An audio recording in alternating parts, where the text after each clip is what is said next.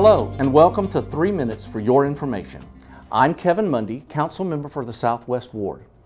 Earlier this month, the City Council voted to adjust ward lines. These changes will balance the ward populations based on the 2020 census. However, they will not take effect until July 1st, 2023. Now, most of the Southwest Ward will remain as it is now, with just 2 minor changes. The neighborhood around South Wind Drive off Jonestown Road will become part of the West Ward, represented by Councilmember Robert Clark.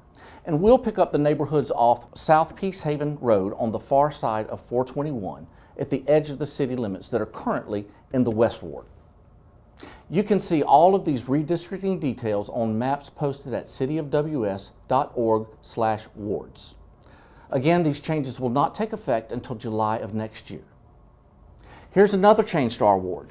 As of September 19th, Jennifer Kryson is the new Community Assistance Liaison for the Southwest Ward. Jennifer succeeds Vernetta Devane, who has been splitting her time between the South and the Southwest wards. Now she'll be able to concentrate fully on the South Ward, working with Councilmember John Larson. Vernetta has been a helpful, familiar face and voice to the residents of the Southwest Ward over the last 15.5 years. She's done an outstanding job of serving this part of the community, even while pulling double duty. And Vernetta, I'd like to add my personal thanks for all of your help, advice, and patience during my first months in office. I wouldn't have made it without you, and we'll all miss you. But don't worry, folks, you'll be in excellent hands with Jennifer.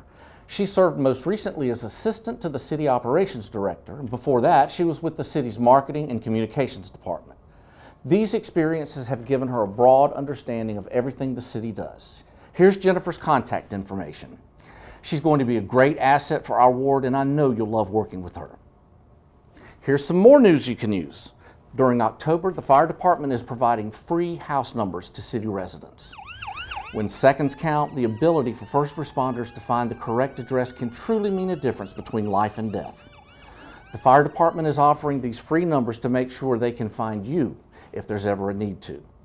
The numbers are 4 inches tall and reflective, so you can easily see them at night. Order your free numbers at cityofwsfire.org. And finally, the Carolina Classic Fair is back in town, September 30th through October 9th. With midway rides, exhibits, and all that crazy fair food, what's not to love? You know, in one form or another, this fair has been held now for 140 years. It's a triad tradition you don't want to miss. It's been 3 minutes and my time is up. Until the next update, I'm Southwest Ward Councilmember Kevin Mundy, and this has been 3 Minutes for Your Information.